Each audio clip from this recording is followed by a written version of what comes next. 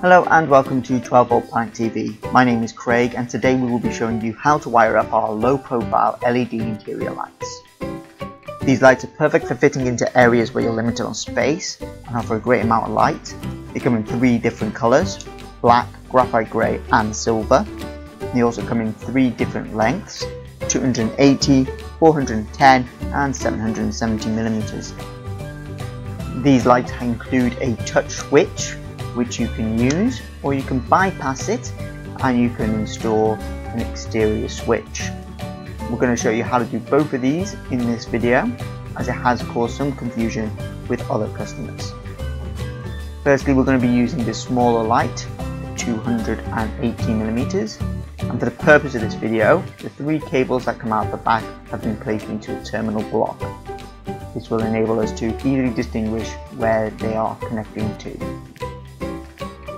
Firstly, you can see by this diagram, to use the touch switch we are going to connect the power to the yellow cable and the earth to the white. This just enables you to use the touch switch which comes attached to the light itself. And as you can see in this clip, very easy to use. By introducing a switch into the circuit, we can use this as an exterior switch.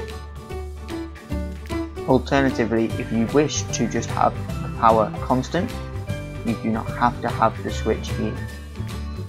By connecting it into the red cable, as you can see here, this feeds the power to the light continuously. Again, the diagram shows it's a relatively simple circuit. Once connected, you can use the switch to switch the light on or off by feeding the constant power through to the light itself. As stated before, if you wish to have the power constantly going through, just simply remove the switch from the circuit.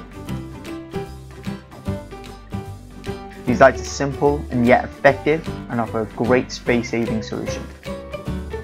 Should you have any questions about anything discussed in this video, please feel free to comment down below.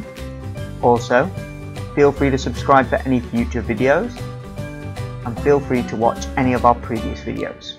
Thank you very much for watching.